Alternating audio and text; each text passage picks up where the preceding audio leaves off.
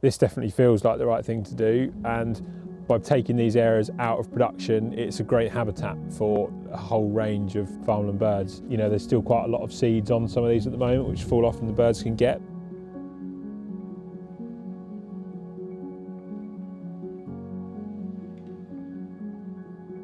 A lot of those birds have got young chicks in the spring, particularly with grey partridges. It's important that a lot of those birds actually rely on having insect life for at least the first couple of weeks of a chick's life. So if they haven't got that plentiful supply of insects, you know, they're not going to survive. We've had a discussion about cost benefit of stewardship as opposed to cropping the land, and it is quite marginal at the moment. You know, these things, especially in small plots, actually take quite a lot of management time to do.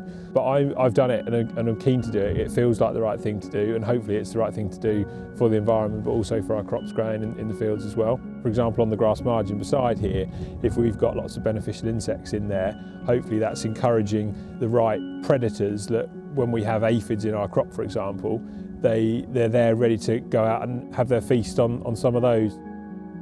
We have in the region of getting on for probably 1,000 acres across the whole farming area, which is in some form of habitat. So that's creation of flower meadows, wild bird mixes.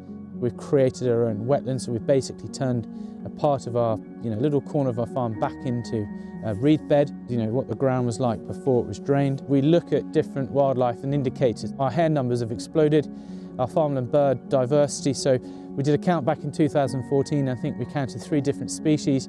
Our last year, our big farmland bird count with the GWCT, we had about 8 different species. So in a few years, very quickly, and a lot of it is not necessarily nesting habitat, because obviously they've got a large area to go. It's more around the food and the insects through the nesting period, so the protein aspect, and then the seeds over winter. So in this field, we've actually started putting strips 6 metres wide across the middle of the field, and they're actually every 4th tram line, and they're actually to deliver biodiversity out to the middle of the field. We've got lots of habitat around the outside, but what we're really finding is, beside those habitat margins, particularly the pollinating elements, we're seeing yield benefits beside there. So if I can get that pollinator and predatory insect across the middle of my fields, they can travel out and eat my pests, the slugs. They can pollinate better across the field. And actually what we could do in a few years' time, if the policy allows, we can actually put some trees along here and have fruit trees growing in the fields as well.